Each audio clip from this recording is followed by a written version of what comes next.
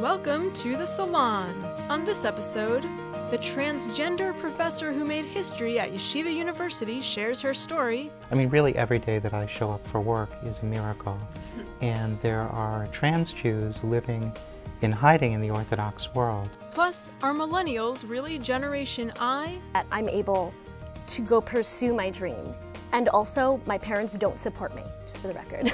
Weighing in on Obama's endorsement of same-sex marriage. Listen, he may have said it too late, whatever, but he said it. He said it. He's the only one that has. I will admit, my views on this have changed. I would never have imagined it 20 years ago. And why is everyone talking about the new HBO show Girls? I like reading about girls so much more than I like watching it, and that's not because I don't enjoy the show. I do. It's a stupid criticism. Does that mean every show has to have certain mixtures? They should all have trans characters, right? You know, it's ridiculous. Well, they should, but I actually... It's all up for discussion at the Salon.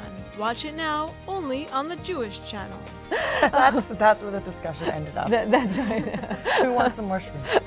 The Jewish channel is available on cable.